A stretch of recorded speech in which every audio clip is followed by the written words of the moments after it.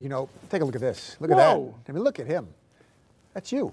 He's been a trusted source of weather for nearly 30 years here in Central New York. Today, we tip our hat to meteorologist Peter Hall and the entire Weather Authority team on National Weatherperson's Day.